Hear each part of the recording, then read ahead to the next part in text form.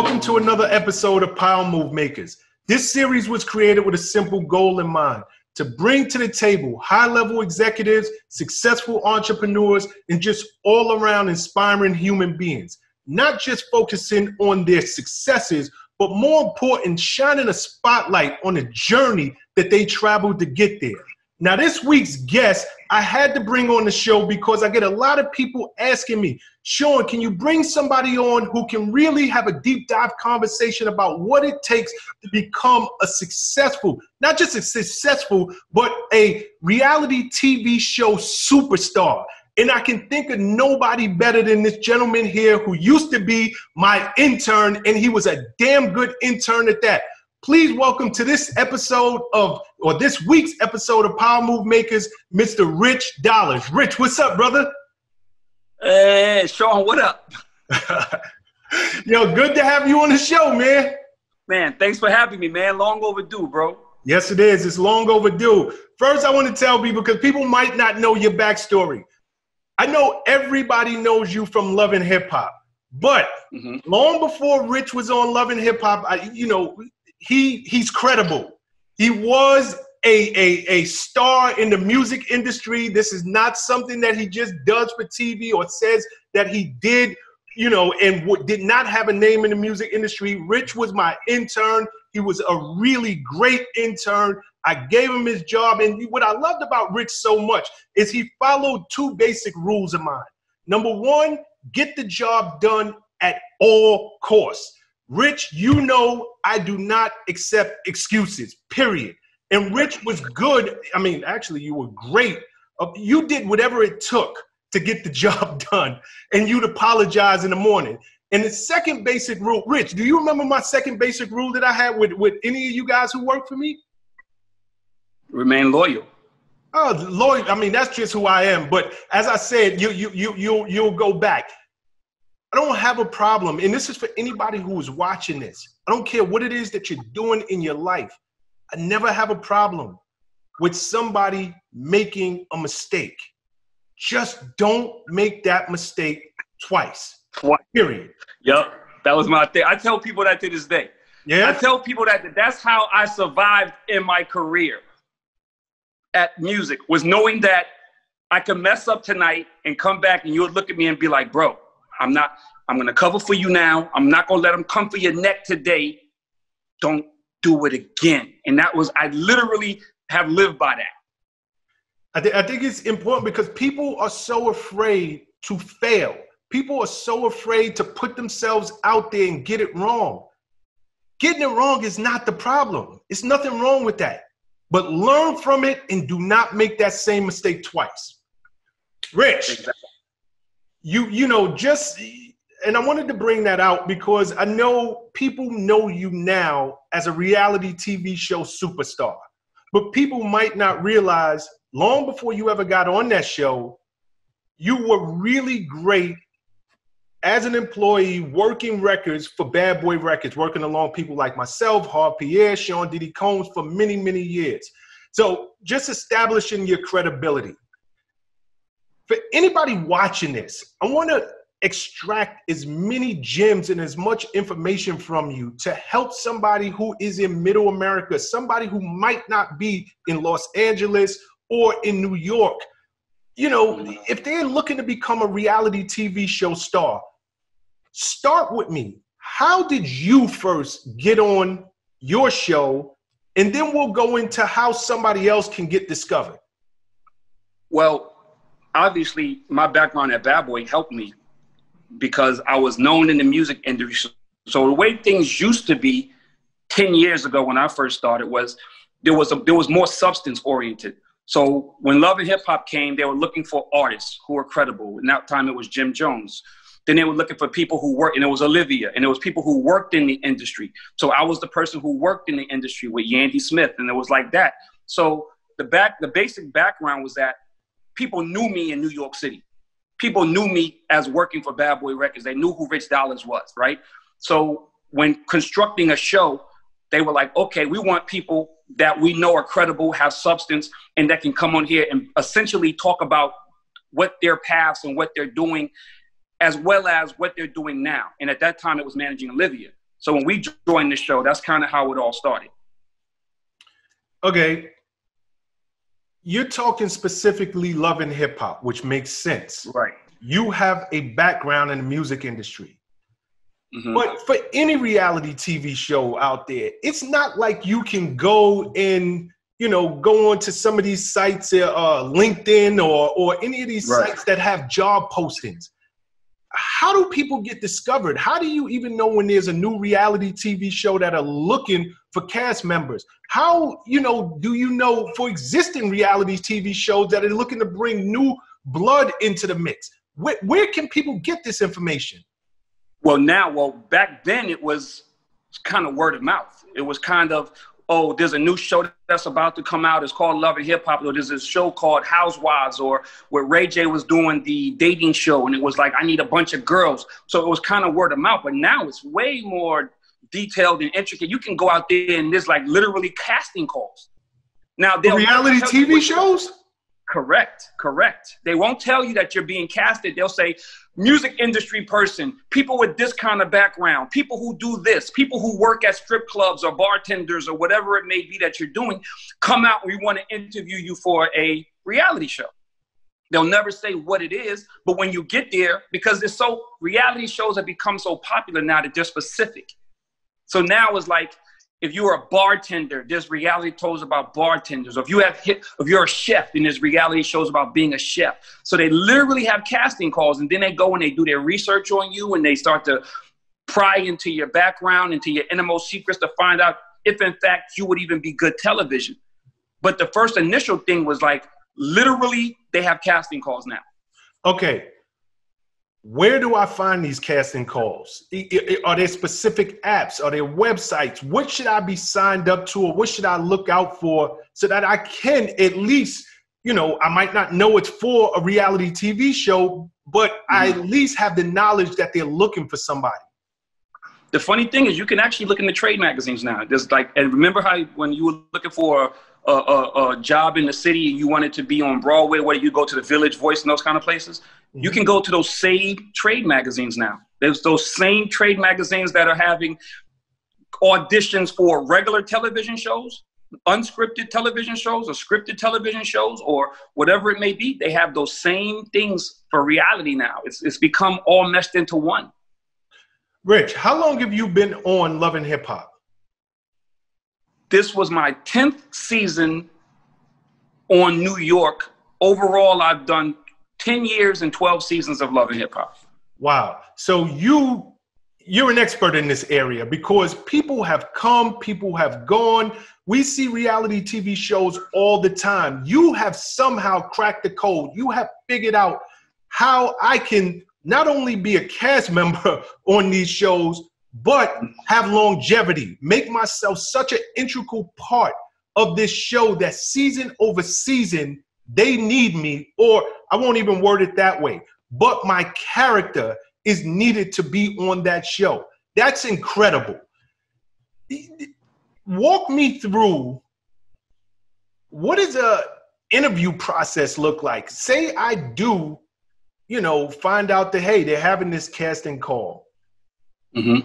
And I'm fortunate enough to get called in for it. What does a typical interview look like to get on TV? Well, first of all, they want to do what's called an on camera, because obviously they always want to know what you look like on camera. So a lot of people are, they look one way on in real life, and then you see them on TV and they look a lot different. So that's the first thing they want to do. They want to see how you actually look on the television screen. The second thing is, what's going on in your life? Like, a lot of people want to come on television and only want to give what they want to give. And that's never going to be good television. That you can't, it's a give and a take. So if you want to come on here and if you're an artist or whatever you are, and you want to promote what your number one claim to fame would be, you still have to give things in your personal life, because it's a reality TV show and it really doesn't work unless you're willing to give up some personal tidbits, because nobody wants to watch Love and Hip Hop or any of these shows if, in fact, you're only coming on here to sing a record, or if you're only coming on here to cook, or if you're only coming on here to take pictures and be a model. They want to know what that person is. who that person is and what makes that person tick. And then that kind of pushes your claim to fame, your trait, your number one quality to the background, because your personality and you as a person kind of takes over what your storyline would be. So that, I mean, that's kind of what it is. And that's what really, really hinders a lot of people. They don't want to give that up. They really just don't want to give that up, Shawn. If you go back, and we can talk about Olivia. Olivia was an amazing artist. She could sing, but she never wanted to give up the personal tidbits of her life. She never wanted people to see who she was dating. She never wanted the people to see her cry. She always wanted to make it seem as though everything was just so hunky-dory. And that's not what people want to see, because it's not relatable. So the number one trait to being a reality TV person is you have to be relatable to the audience. The audience has to look at you and say, oh my God, I've been there. I've seen that. I've done that. I've been with that. I've been in that situation. And that makes them relate to you, which in turn makes them like you. Okay, so, and I don't want to get too far ahead of ourselves, because I got a lot to go over with you. In the interviewing process, okay, how long is the interviewing process? You said you do on cameras.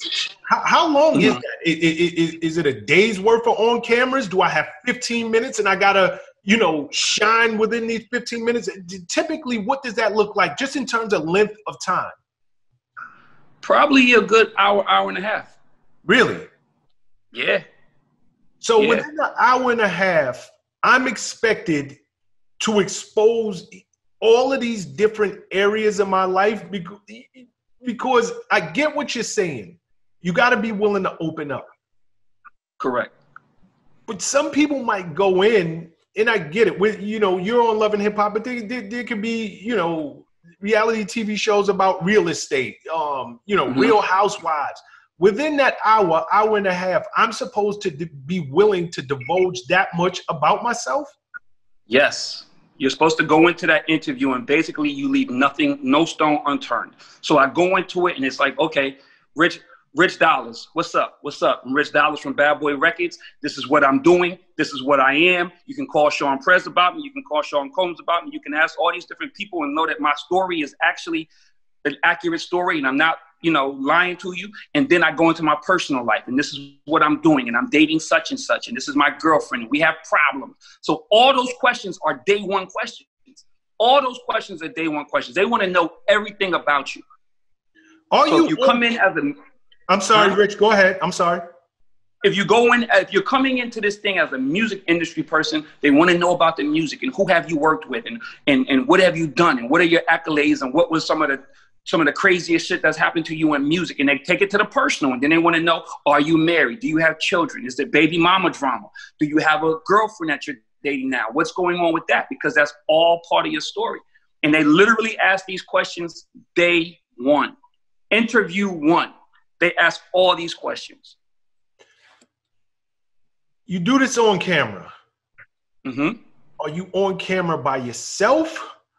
Yes. They put you in positions with other people who you may not know. Like, what does that part look like? No. The first interview is you're sitting there and it's like a camera pointed at you and you're basically interviewing. You're taking an interview and it's you by yourself sitting on the chair. Huh? Who's in the room? You and the producers. So it's just you and the producers. There's no other cast members. No other cast members. Okay, go ahead. And then they ask you and they start asking you. So it's just you and the camera and the producers are asking you questions. And then they say, okay, well, Rich Dollaz is already on this show. Do you know Rich Dollaz? And they start asking you questions about people. That's how they get to the bottom and the nitty gritty of who you got beef with, who you don't like, who you know, who you don't know, all these different, who you slept with in the past, because essentially these circles are pretty small, right? So if I'm coming in and I'm doing Love and Hip Hop New York, there's going to be a bunch of New York people. It's going to be a bunch of music industry people. There's going to be a bunch of artists. There's going to be people who I should have dealt with in my past. They're going to ask me my relationship with those people. And then that's how you get into the meat and bones of it, because they're asking you all these questions and they're just going back and forth and they're berating you with all these questions, but you're on tape. And that's the tricky part, because when you leave that room, you don't even remember some of the shit you said, but they remember all of it because they're looking at that videotape and they're saying, oh, Rich got beef with such and such. He frowned up when I asked him about such and such. Oh, that's interesting. So now let me get such and such in and ask him about that. So that's how they start getting into the meat and bones of who you really are and what you got going on. Typically, how many interviews is it before you know I got accepted to the show? I would say probably in today's age, probably 4 or 5. So they probably bring you back 4 or 5 times. So if your phone continues to ring, hey, would you like to come back in for another interview? You can start to think to yourself, I'm getting closer to the finish line. They're liking what they're hearing. They're like, exactly. So the more times that you communicate with these people, and it could be, you know, an interview doesn't necessarily have to be them bringing you back in 100 times. It could be them now they're starting to communicate with you on what's going on for your day to day. Oh, hey, Rich, what's up for the day? What you got going on? Oh, I see your Instagram and I see you doing such. So now you start to take notice of the fact that, oh, these people are paying attention. Not only did I do an interview, but now they're following me on Instagram. They know what I'm doing in my day-to-day. They know, you know, they've asked other people about me because now they're starting to come back with information from different sources. So now they want to bring you in and they want to ask you all these questions before the cameras go up. And that's how they essentially have determined who you are, if you're going to be good for this television show, who you have drama with. They know all that stuff before cameras go up. So now they can start to position you for good TV. Got you. Are there any special skills that a person would need to almost ensure that they would get on one of these reality TV shows? You know what, Shawn? I hate to say this, but the crazier your life is the more interested they are in you. So, and I say I hate to say that because there used to be a time where your talent was substance. I equate this to the music industry, something that we can both like really. There used to be a time when the music industry was all about substance. Can you sing? Can you dance? Are you a triple threat? They didn't really care about who you were as a person because they wanted to make you who they wanted you to be anyway. Nowadays, music industry is, we don't want to do A&R anymore. We don't want to we don't want to do publicity stunts and do things. We want you with social media and your whatever your platforms are. We want you to show the world who you are and create your base. That's the way reality TV is.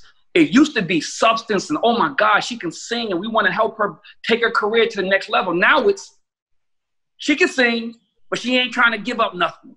She could sing and she's beautiful, but she don't never have no boyfriend and there's never no personal shit going on. And it's not our job to make your career take off. It's your job to come here and give us enough quality, in-depth who you are to make a good television show. And if music and singing is part of that, then amazing, beautiful. But that's not going to be your sole purpose on this show, is that every time we see you on the scene, you're shooting a video, you're singing a record, you're getting $100 million in iTunes sales, because and never, ever giving us anything. Do you think this same ideology of kind of the more interesting your life is, does that apply across all reality TV shows? Yes. Because you can go, Love and Hip Hop is music based. Yep. But even if you go to, let's say you go to the Biggest Chef. There's another show called The Biggest Chef. And they're cooking. But and it's about food and it's about cooking, but these people have crazy things going on in their lives. Mm-hmm. Or if you go to $1 Million Listing, you're a real estate dude. I'm sure you've seen $1 Million Listing. It's all them dudes that go out there and they sell these big houses, but they want to go into the background. Oh, the reason that you're positioned in this real estate company is because your dad owned it. Oh, the reason that your position is this because you and your wife lumped up in you. So it's all up. So it becomes the major part of the show becomes the back burner for who you really are as a person. And that goes across all reality shows. If you come on here and you're a bartender, they want to see you bartend, of course. But they also want to see who you go home to, how many kids you got, how difficult it is for you to bartend with the life that you have created. I have 2 kids. I got to leave the house every night at 9 o'clock and go to the club. It's difficult for me. My baby father he sleeps all. That's the kind of difficulties they want to see. So the bartending takes a back seat to who you actually are as a person. Got you. Say I'm blessed enough. I'm fortunate enough. I make it onto the show. Do I have any, and I mean any, negotiating power when it comes to those contracts? Or is it that so many people want to make it onto these shows, they give you, you know, those contracts that you pretty much are giving them everything. If you decide, say you blow up here and I go on to another show, well, now they got a piece of that because they damn near made you on this show. Do you have any negotiating power whatsoever? No. No. See, things are getting different. So let me take that back. I'll give you an example. Cardi B was an example. Cardi B came on Love and Hip Hop, but she had already had a humongous online fan base. So they kind of didn't do the regular interview process for her. They were kind of recruiting her because of her online fan base and the skits that she was doing. And she was already a known commodity in New York. And they knew that she was going to be amazing television. So it was a lot different for her than if you're just a regular person, an artist that's coming on and you're trying to get your music out and you're just trying to look for a shot. You're just looking for the next shot. It's different. So I would say that 9.9% of the people, because there's only been one Cardi B, right? Yep. Those type of people have different leverage. It's all about who you are and how you come in, as opposed to the round out cast. So the cast will always have a couple of people. Candy Burgess on the Housewives was a known commodity in the music industry, and she was this and she was that. Then you have other women that were models 20, 30 years ago. So they kind of lost that status. So they don't have the same bargaining power as somebody who just wrote 3 #1 hits 2 months ago versus a woman who was modeling 30 years ago and wants to get back on TV because she's gotten cold and now she wants to turn it around, and this TV show can help her get back on top. So there's a difference. And then they have the regular person who is just an artist that's struggling, that has an amazing story. They don't have that power. They don't have any power. So there's levels to this. And then, of course, if you're Richie Dollaz, who came on with very little power because you came on as Olivia's manager, but over time, now they're following you. And then it was Erica Menen, and it was Johnny Blaze, and it was this, and it was that. Now you start getting your power through the years. So it's almost like any other job. If you come in and you had a great job before and they know who you are, they're going to offer you a big check. But if you come in and you just graduated from college and you really have no resume, then they're not going to offer you a big check. And that's kind of the way it is in this reality world. Leads me to my next question. You just said, Richie Dollaz, over the years, you have progressed. If I come on to a show and I'm nobody, but I'm locked into a bad contract, is there room a few seasons down the road, a season or 2 down the road, to renegotiate if your stock climbs within that show? Or is it, hey, you signed on the dotted line, so you're bringing the ratings in, but you just got to eat what you signed 2-3 years ago? It's just like any other kind of deal.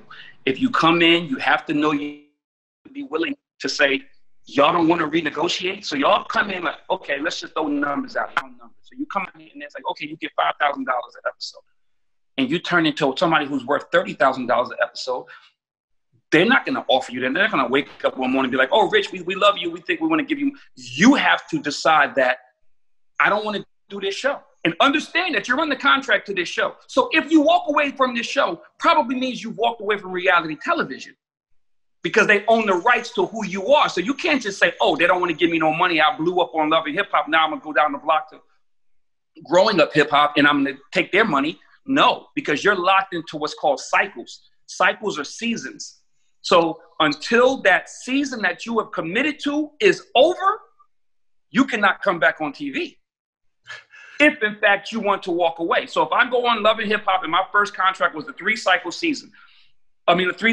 contract, 3 seasons from now, I can't do any reality television until that 3rd season is officially over. and then I become a free agent again. So if I decide that I want to quit and I'm not getting the money and they're not going to try to help me and they're not going to come to the negotiating table, I have to be prepared to walk away. Or go ahead. Take shorts. Or take shorts. I love that you bring this up, Rich. I just want, just for clarity for the audience, you're talking about cycles. Cycles equal seasons. Correct. Is it cycles that you, the talent, are on the show, or is it three, let's just say 3 cycles? Is it 3 seasons that the show takes place? Meaning, if you did 3 seasons of the show. Excuse me? Mm-hmm. Let me just 3 cycles is 3. Let me just get the question out. Go ahead. Say Rich Dollaz does the show. 1 season. That's 1 cycle. I don't like that I'm getting paid. You know, I signed under duress. You know, I don't want to do this anymore. I'm a big name within this establishment now. Y'all don't want to pay me no more. I'm going to sit this out. Is it you have to wait for the show and say you walk away for the show itself to have 2 more seasons? Or if you did choose to come back one day, then you're coming back into cycle 2 and cycle 3, even though 3, 4, 5 cycles have now passed in terms of the show itself, with or without you on it? No, if you go and you say, I'm doing 3 cycles, you have to sit out for 3 cycles. So whether you're on that show or not, you have to sit out 3. Technically, essentially, you're sitting out 3 years. So it's a 3-year deal. If you do it 1 year and you sit out the next 2, then your contract is over when cycle 3, season 3 ends.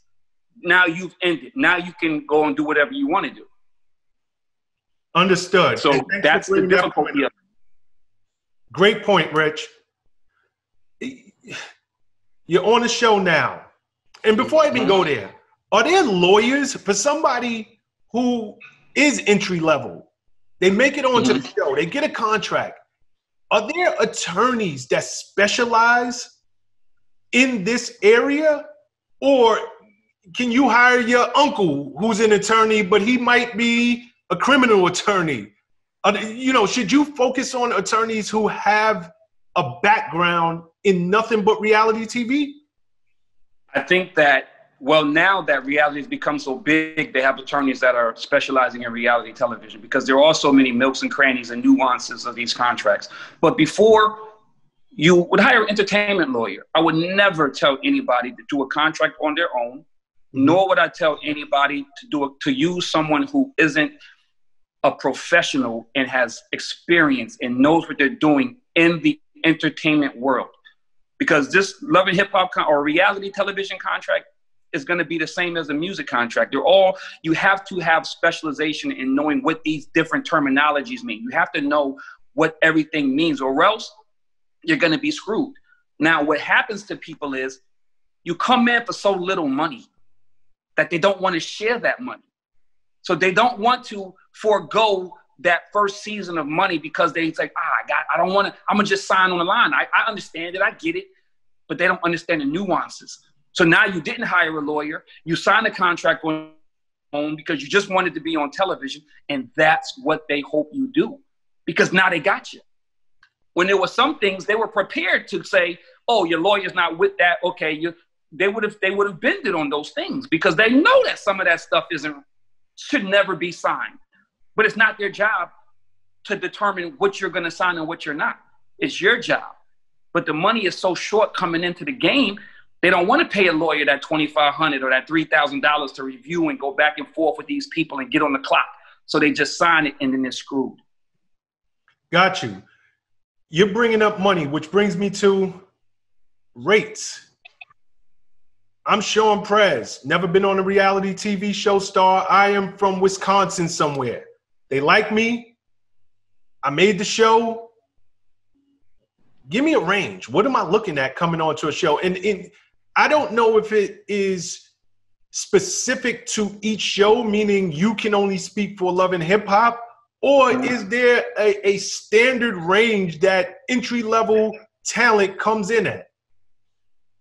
Well, there's a standard range that entry-level comes in at. Actually, over the years, the show that I'm on actually has gotten a lot better about paying They're people.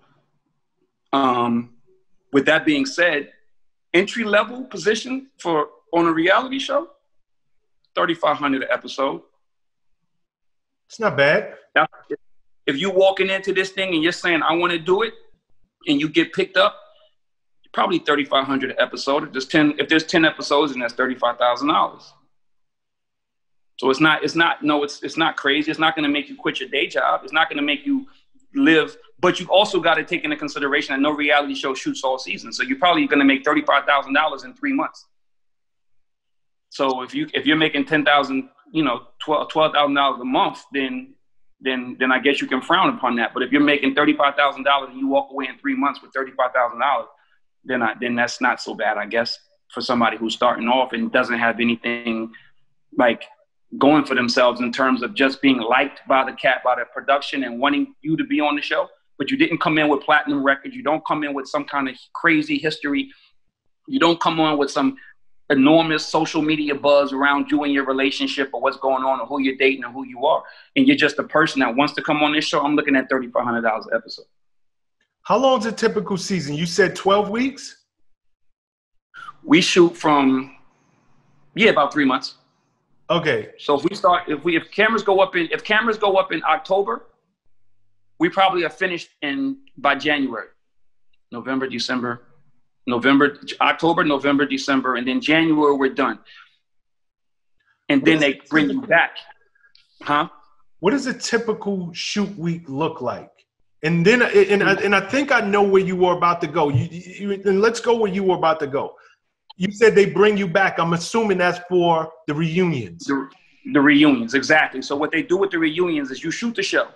Mm-hmm. Most of these shows aren't shot in real time. So we're not shooting on Thursday and it's coming on TV Monday night. Some of these shows are shot weeks in advance. So I don't really know what Shawn's been saying about me. Shawn doesn't know what Richie's been saying about him. So in order for you to get the most bang for your buck, you finish the season or you almost finish the season. You put people on hiatus.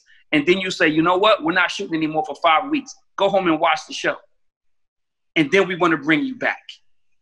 And now you got fireworks because this funny face made or this person says some slick comment or something about this and that. And now all of a sudden you got fireworks and that takes you on through the end of the season and into your reunion. So that's kind of what they do. Got you. A typical shoot week. How many hours of my life do I need to be available to this? Is this a 8-hour job? Is it 24 hours a day? Like, give me an idea of a typical shoot week and how much time is coming out of my personal life. If you're popping? No. If you're popping. Do it both ways. Do it both ways. If you're popping or if you're just a regular person on the show. If you're a regular person on the show and you just 2 scenes a week, maybe 1 scene a week. 1 scene a week. You figure every episode usually takes 2 weeks. A week and a half is for 1 episode, right? Some scenes aren't going to go the way they want it to go. Some scenes are going to be crazy, and which means that they want to do follow-ups. So it's all based on if you're shooting and you're in the mix and you're doing really, really well, you could shoot 3 scenes a week. And those 3 scenes, probably 2 to 3 hours. So if you're popping, you're going to work 9 hours a week. If you're popping, you're working 9 hours per week. 3 scenes a week, 3 hours a week, a scene, 9 hours a week. You're popping. You made 3 scenes. Now remember, an episode is usually probably about 24 scenes. So if you're in 3 scenes out of 24, 1 week, then the next week is the end of that. So if you make 5 scenes in 1 episode, you're popping. You're out of here. You're out of here. That means that you're amazing. Because a lot of people get 1 scene, because you got to remember, other casts have scenes. And a lot of times they piggyback and put you in scenes with other people, just based on who you know and what your relationships are. So if you're doing a scene, that might not be your scene. But if you're doing 5 scenes a week, pretty much means that your storyline is amazing and that people are following your story. Like your story is a premier story on that show. You become an A character. Got you. You just mentioned being in other people's scenes. Mm-hmm. How much time in advance do they give you guys, you know, before you get the call and say, hey, we need you available to be in X, Y, and Z scene? Is it a day? Is it a week in advance? Might be the night before. No, it's definitely not a week in advance. You get your schedule. Like, say you get a schedule every Sunday, and that has your week. But then, like I said, things happen during that week that somebody might get sick and they don't want to shoot, or they're sick and we don't want to shoot with them. So now it's like, oh my God, can we call Rich and can we push his stuff that we were going to do next week to this week? And it only benefits you. So I would always tell everybody, if they call you to shoot, this is your job. So just because you're only shooting 3 times a week, don't get lax and think that, oh, my schedule said I'm only shooting once, because they could pick you up. They could call you on Tuesday night at 10 o'clock and say, yo, Shawn, I need you at 11 o'clock tomorrow morning. You available? And that's only more money for you. So of course, or it's only another opportunity for you to be on the TV screen. So of course you want to be as visible and as ready to shoot as they want you to be. So, yeah. Are you involved in the storyline at all? Or they just call you and feed you to the wolves? Like, hey, we need you at such and such bar at such and such time, and you're just walking into the unknown. Do you have any idea of what you're walking into? Or, well, as talent, are you involved in creating a storyline? Well, you're involved in creating storyline, which just goes back to what I was telling you earlier. They're going to find the people you mess with, the people you don't mess with. They're going to be able, through TV, through the video, they're going to know all the different things. Or if you say, Shawn Prez says, oh, I'm the president of Power Moves, and somebody in a later scene be like, he ain't the president. They're going to make you address it.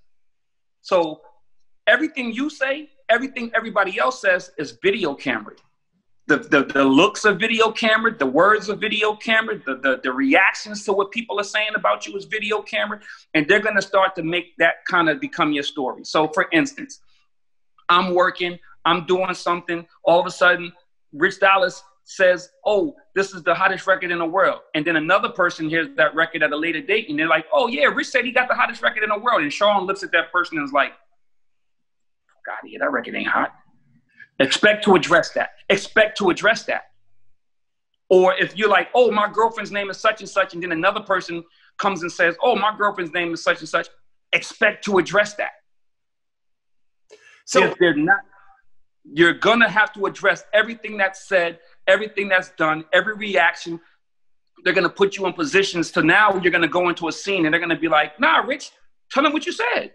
Tell them what you know what I'm saying? And that's what the producers do. That's what they call being produced. Now you're being produced.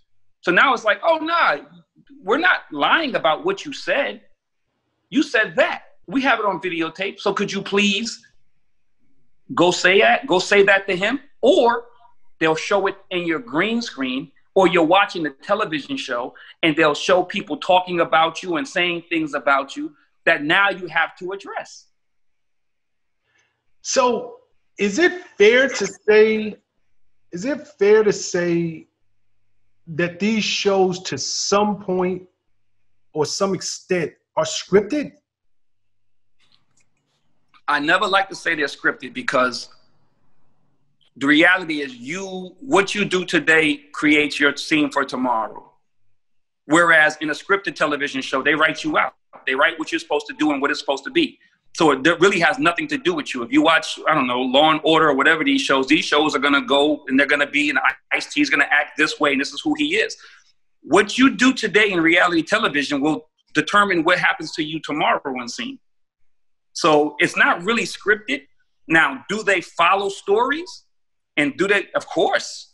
Are they going to put you in positions now to act on the things that you've said or done or reacted to before? Of course.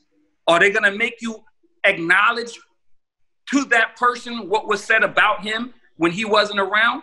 Of course.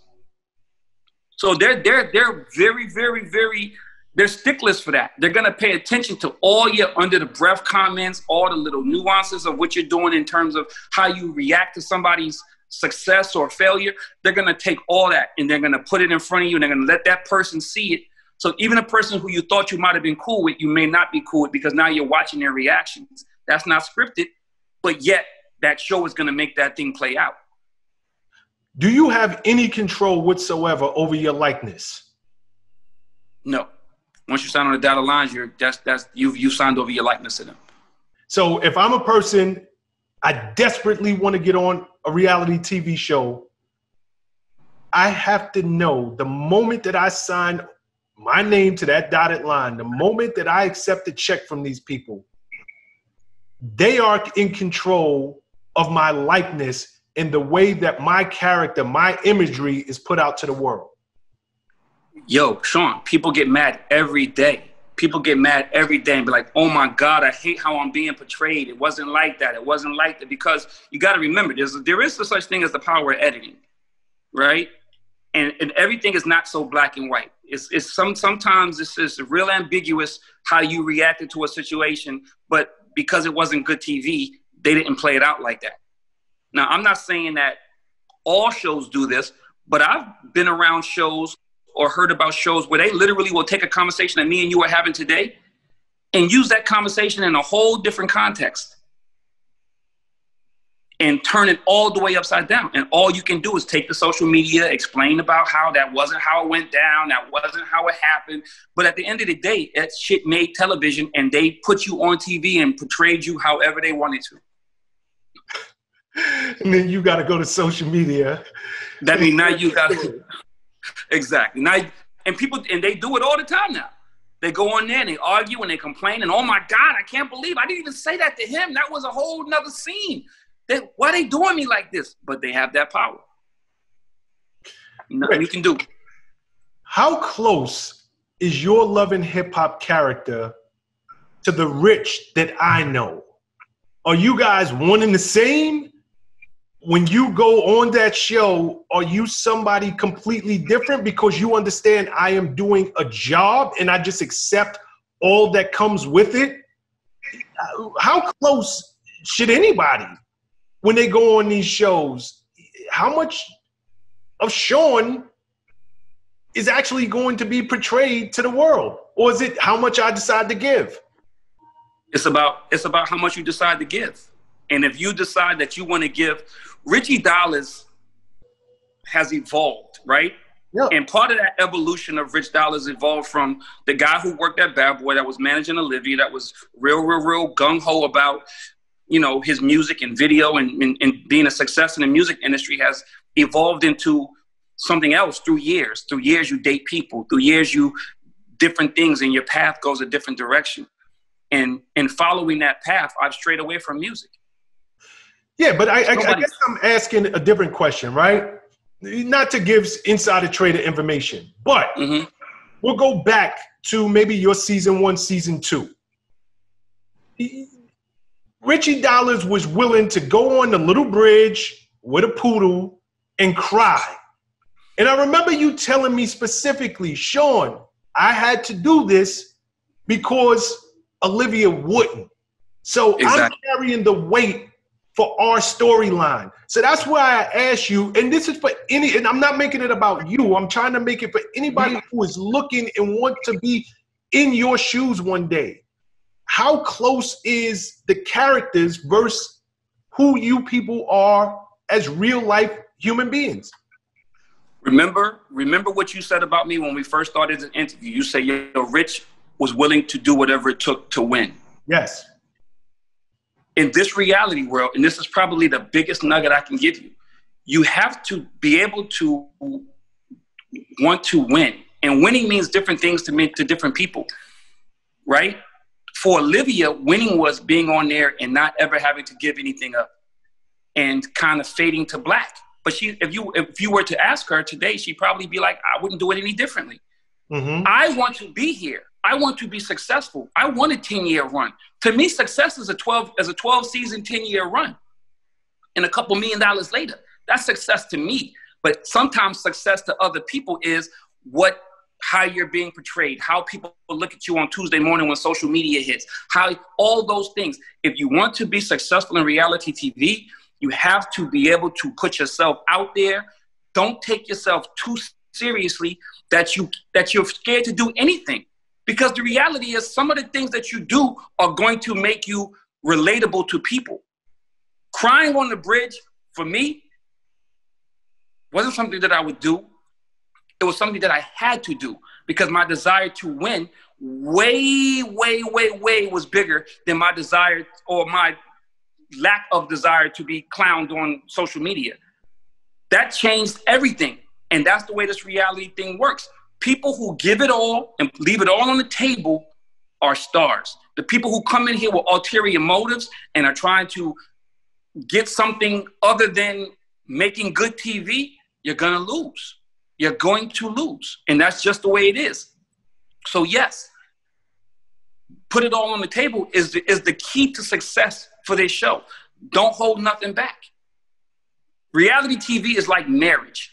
There is somebody for everybody. So no matter how crazy you think you are, if your show is reached in enough homes, there are going to be people who relate to that because there's somebody for everybody. No matter what you did, there's somebody for everybody. Rich, you just alluded to Tuesday morning. I want to go there for a second. Mm-hmm. Your particular reality show comes on Monday nights. Right. And I'll never forget speaking to you many years ago because you were willing to do things I wouldn't be successful on reality TV. Mm-hmm. You've been extremely successful. Tuesday morning, I remember you telling me this, Shawn, I hate waking up on Tuesday morning. Social media is going crazy. Morning show radio is going crazy. People are just slinging mud at my name. It's just so much talk. Number one, how long did it take for you to adjust to being in the public eye? And secondly, how long did it take for you to adjust? Because you have to be somebody who like when we were young and our parents tell us sticks and stones break your bones, but words that never hurt me. That's easier said than done. How long did it take you to adjust to these just words? Say what you want to say. I'm making money. Well, first of all, when I used to have those conversations with you, it was because I was having a hard time dealing with it. Because as much as we were lived in the public eye, working at Bad Boy and being out in the clubs every night and people knowing exactly who we were, it wasn't the same thing as a national bombardment of crying on the bridge or whatever the case may be. That bothered me for years. It still bothers me to this day. At times I find myself going on Twitter or Instagram and maybe arguing with people. Then I realize, what am I doing? Like, at some point you have to be comfortable enough in what you deem to be your success. People are like, yo, you lost all your musical credibility. You lost this. Oh my God, you out here with these birds. You doing A, B, C, and D. But you know what? In my heart of hearts, I know that I can talk to Shawn Prez, who knows Richie Dollaz, who named Richie Dollaz, and can have a conversation. I'm never going to lose my credibility to the people who I ever had credibility for or to. I have to understand that. And people have to understand that. So if your home isn't, I guess, if your home isn't in place and you really are worried about what other people are saying, it's going to bother you forever. Because there's not a day you're going to wake up and you're going to go to social media and somebody's not saying something negative, because you got to understand that that's just what they do. There's somebody in Chicago right now that looked at me and was like, yo, this clown happening. And then they're on social media and they're typing it in and they're hitting me up and they're telling me how much of a clown I am. And that shit's bothersome. I mean, you want to argue with that person, but the reality is you're giving them what they want. You're giving them the attention that they want. It took me a long time to understand that this is what I signed up for. And I tell people all the time, I don't get mad when people be like, nigga, you old, you whack, you was music industry, you wasn't in no music. I signed up for this. I signed up to go on TV and for people to forget about my musical past, because that's what happens when you're 10 years removed from doing anything of substance. I've been doing reality TV for the last 10 years. So anybody who knows Richie Dollaz today is going to know Richie Dollaz from Love and Hip Hop. They're not going to know Rich Dollaz from Bad Boy unless I get on the phone, talk to you, talk to Kid Joe, talk to such and such, all these random DJs from all over the country who knew me and knew my get down. That's how I at times ground myself, because I got to go back to the people that actually know who you are. And if you haven't lost your credibility to them, how am I going to get mad at a girl who was 10 years old when I started this, and she's 20 years old now, and she don't know that I broke all these records, that we broke all these records at Bad Boy, Jock, Cassie, Sherry, all of these people. They don't know that. They don't know that. So it would be counterproductive for me to be mad at them for coming at me about who I am and what I've become when I signed up for it. So just know what you're signing up for. And if you want to hold on to it, and that's a number one problem with a lot of artists that do these reality shows. They come on this and they're trying to hold on to this artistry that's been gone. Bro, you ain't hot no more. You ain't been hot in 12, 13 years. So stop trying to come on here with this demeanor or this persona that you so hot and you the hot artist. Nigga, you ain't been hot in 15 years. You're a reality dude now. Like, you're a reality dude now.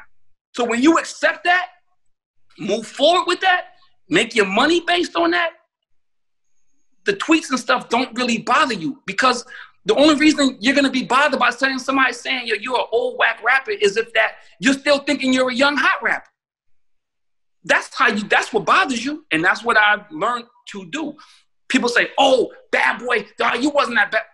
All right, well, that's cool. That's cool, because now I'm 12 years deep on Love and Hip Hop. It's a whole nother life. It's a whole nother life for me, and I can't get mad at it because I chose it.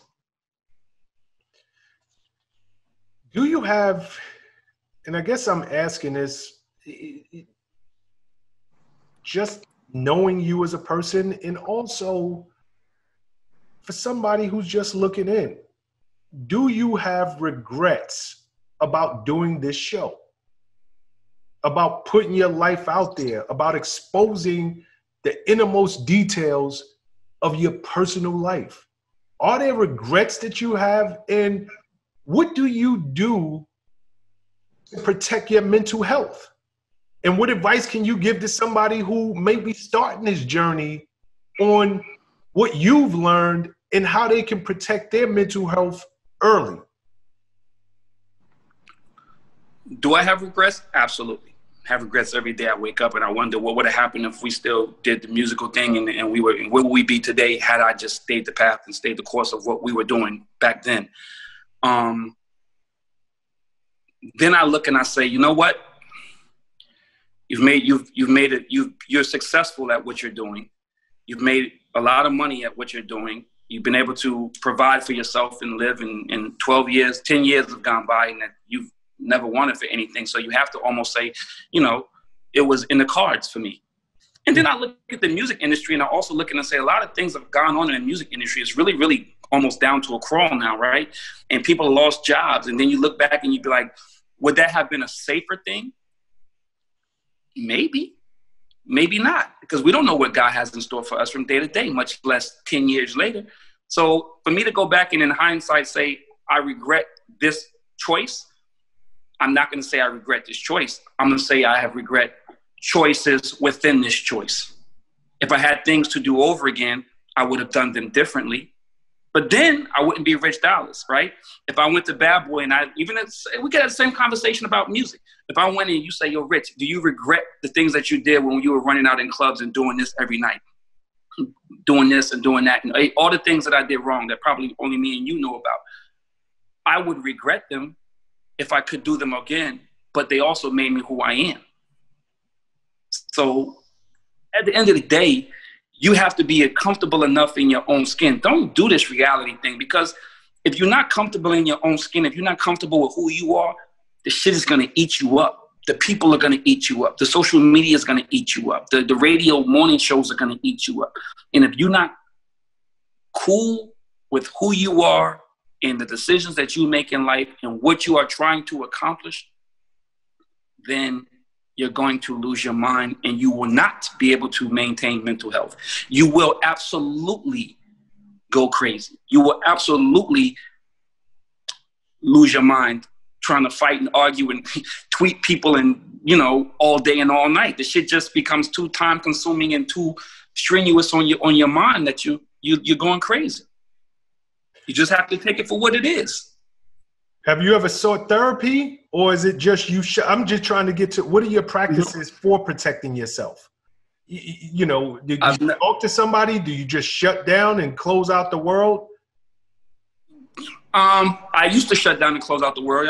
You remember when I used to go to Miami, and I would tell you, we would talk, and I would be walking around and be like, yo, Shawn, this is the most therapeutic thing in the world. I'm not dealing with nobody. I live around a bunch of old white Russians. They don't know who I am, and I don't have to deal with it. And I just, I'm in Miami, and it's cool. But then you start to realize that you can't just do that for 3-4 months out of the year. You just take yourself out of civilization.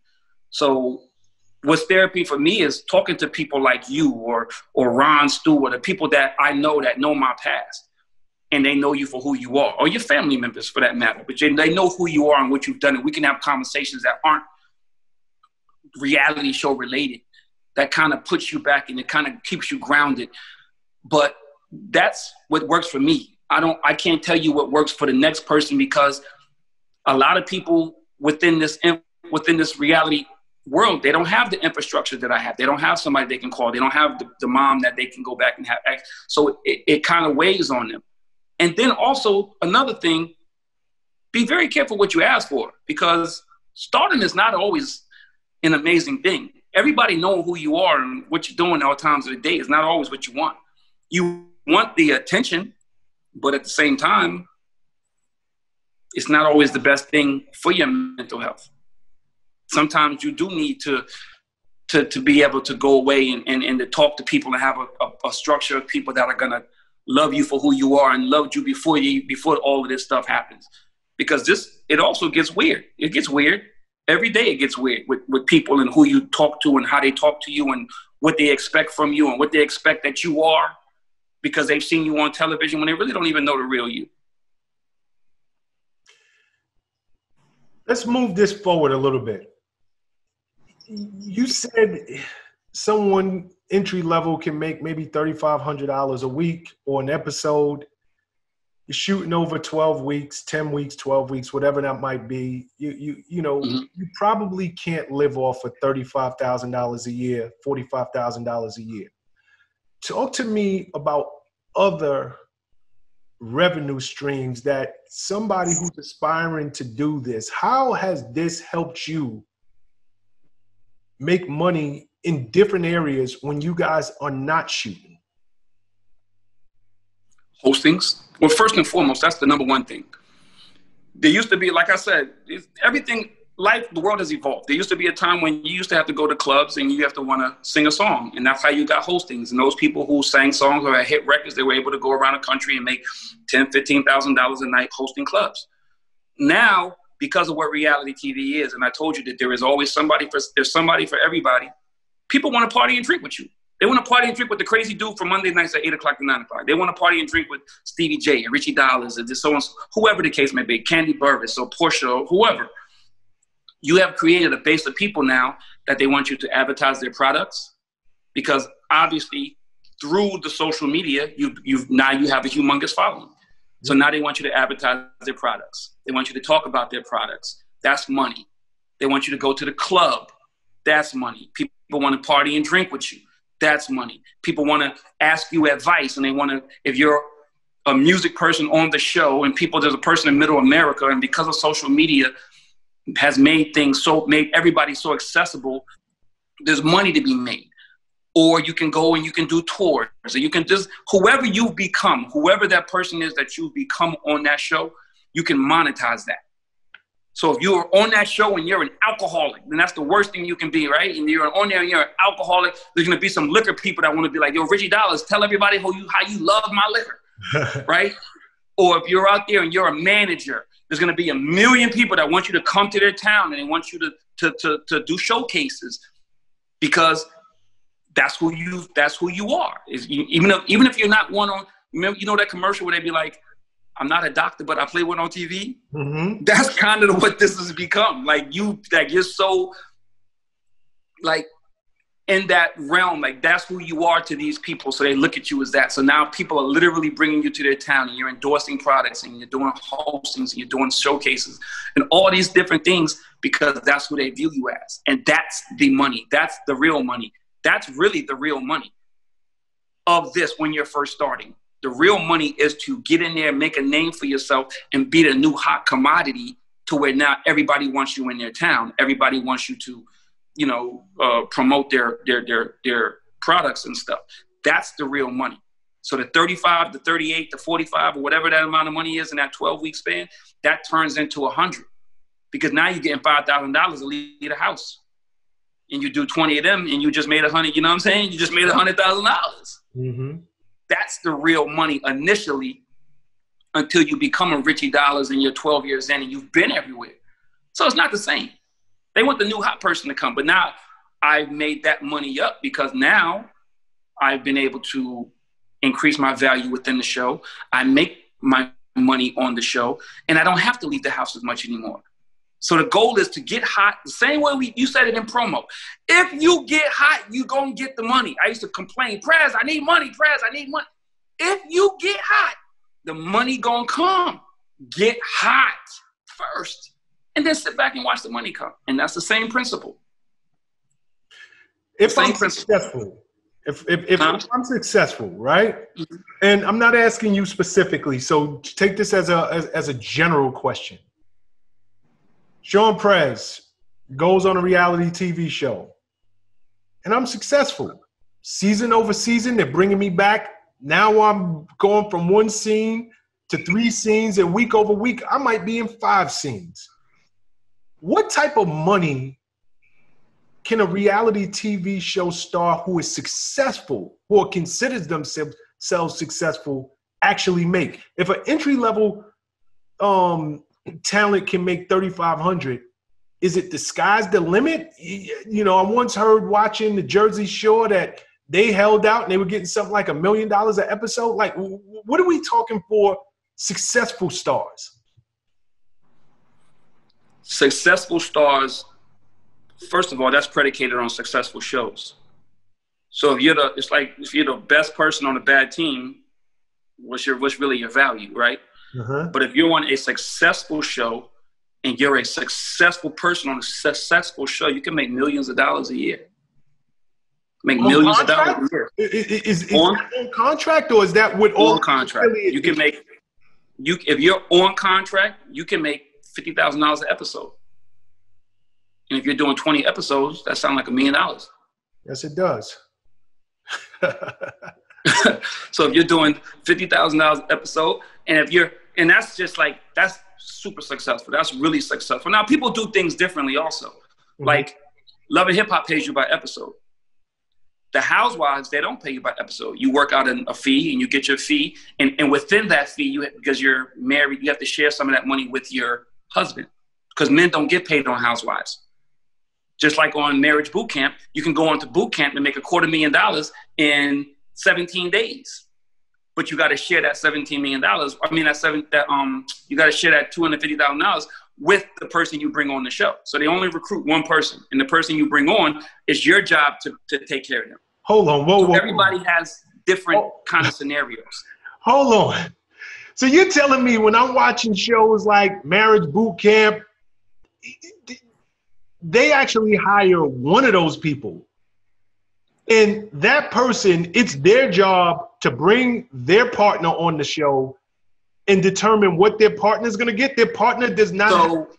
No, yeah, exactly. So, like, for instance, I go on Marriage Boot Camp, and they're like, okay, Richie Dollaz, we want you on Marriage Boot Camp. Oh, my God, who's your girlfriend? Oh, my girlfriend is so-and-so. Okay, can we get an interview? Can we meet y'all? Blah, blah, blah. But no, I'm the person this is my money. Unless we work it out separately that, oh, I don't want to pay her taxes or whatever the case may be. But I'm determining your worth because you're coming on with me. So, yes, I can obviously say, what's the fee? $200,000? You want to work for $50,000 for the next 17 days? Cool, let's do it.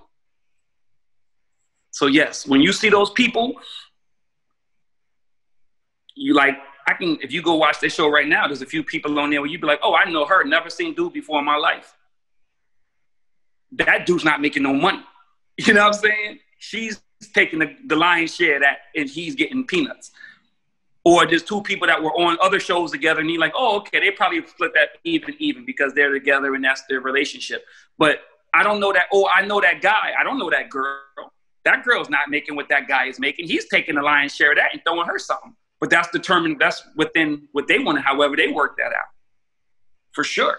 For sure. Crazy. You're nearing the end of your career within that show in particular. Mm-hmm. You're already 10 seasons in. Who knows how long the franchise will be around? God willing, it'll be around for years. Right. Who knows how long you'll be on it? What is I've been asking you general questions, but this is more specific to you. What are your future plans? The future plans is, for me, is to obviously move out of this genre and move into stuff. So I've been doing, so you have to set up for, you set up for war in times of peace. So you try to put all your little things together, and I have an app out now that I'm very, very excited about. I've been doing sports talk radio in Georgia. I told you that for a few years now. And nobody really knows about these things because I haven't really been able to put them on the forefront of what my day-to-day activities are. But these are seeds that I'm planting that when this love and hip-hop boat stops sailing, I can always move into another genre and do something different, which will be another phase of life. So that's kind of where I'm at. I'm kind of looking to involve myself in things that I'm interested in. I've made some decent money. I'm getting older now. So, the things that you want aren't the same. Like if you haven't gotten pretty much what you want by the time you're 44, man, I don't know. Right. So I expect that life is going to slow down for me. And then it's going to go back to a normal situation, a normal job. Whereas if I'm doing sports talk radio in Georgia and I'm talking about the Hawks and the Braves or whatever I'm doing, the Georgia Bulldogs, then that's fine. That's what I want to do moving forward. That's something that and I asked you this for a reason, because obviously I know your history, but off record, you are an encyclopedia when it comes to sports. Your knowledge about baseball, Rich, you're on TV. Like, you have to stop moving this camera. I'm sorry. Okay. But your knowledge about baseball, basketball, just sports in general is second to none. And I always hope that you would find your way into that field because you are so much more than Richie Dollaz from Love and Hip Hop. So I'm glad to hear you say that. And I really hope that moving forward, you embrace that side of yourself, because with your following and with the legions of people who know you, whether they love you, hate you, or whatever, they will tune into you and understand that you are extremely credible. And I always wondered why you never incorporated that side of yourself into the show itself, meaning the reality TV. I've wanted to incorporate that into this, but it's, like I said, this reality world is a give and a take. So oftentimes, that's not who our demographic is. That's not what people care to see. Mm-hmm. And they're just not interested in it.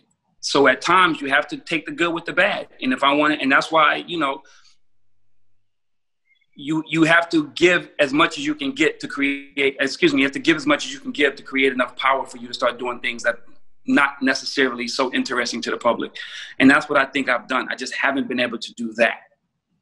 I haven't been able to do that because it's just not our demo. And it kind of becomes, it becomes useless if I'm out here promoting things that nobody cares about. So I almost have to do that on my own. It's like, okay, we're going to give you the platform and we're going to create a scenario for which you can go out here and you can do these things, but do them on your own time. Understood. So it's a give and a take. Before we close out, what advice would you give to aspiring reality TV show stars? An aspiring reality TV star, I would say, create a buzz about yourself. Create a buzz about yourself, and regardless of what it is you're doing, if you're a rapper in your town, in your local, and you have to create, because you have to go into that scenario knowing that you're worth. You have to go into that situation knowing what you're worth, or else they will take advantage of you. So you have to create a place where you are somebody, and they want you on this show. There's a humongous difference between being recruited and recruiting. I want to be recruited for this show, because when I go and I'm getting recruited for this show, I understand my worth, and I can ask, and I can stick you up, and I can make these modifications to my contract that a person who's recruiting the show couldn't do. So when the show is reaching out to you, you know you're doing something right. When you're reaching out to the show, you got more all the leverage.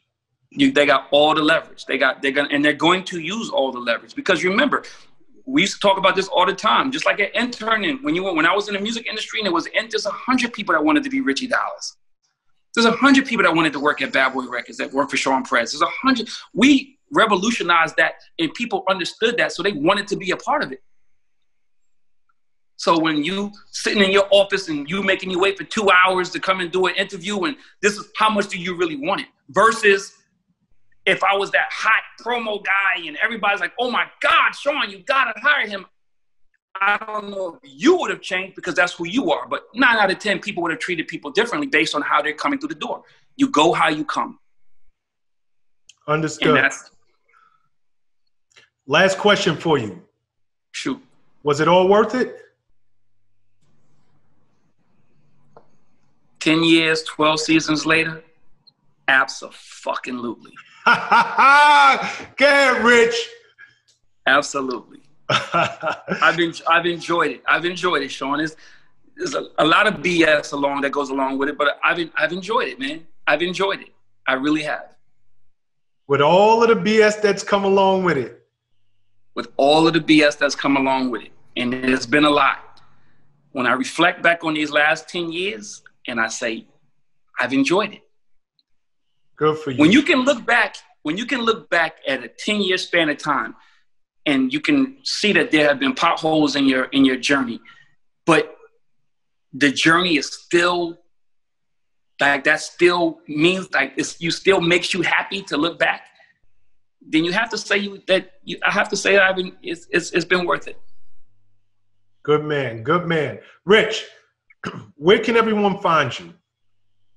Rich Dollaz on Twitter, RICHDOLLAZ on Twitter, Richie Dollaz, RICHIEDOLLAZ on Instagram, and Rich Trowers, TROWERS on Facebook. And that's kind of all I got. Rich, for one, I want to thank you for your candor, your transparency, your willingness to provide so many invaluable gems, like the education that this interview will give to anybody who's aspiring to become what you've become, to fill your shoes, to be the next reality show star. You know, you just gave them 10 years of education, and I can't thank you enough. You are a true power move maker. Thank you, my brother. Thanks, Shawn. Appreciate that, man. And you know what? Anything you need, you know, you calling me. It's all whatever, you know. So I like to give out information, because when I was young, I wanted somebody to give me this information. I had a Shawn Prez. You know what I mean? I had people that were in my corner that were like, okay, this is how you do. So I would like to give that out. So I appreciate the opportunity to come on here and disseminate this information, because I think it's useful. It is. But, you know, think about how much, if somebody had done an interview like this, how much of the process would it have cut off for you? It's like skipping grades, you know, you just gave people so much wisdom and so much education. If they just take time and focus on your words, I think that you're going to save them years of what they would have had to go through and experience and find out on their own. So I appreciate you, brother. Absolutely. Thanks, Shawn. What's up, guys? Thanks for sticking with me to the end of the video. Truly appreciate you. If you like anything you heard here today, go ahead and hit that subscribe button. And if you know anybody that can benefit from this message, feel free to share. Peace and love.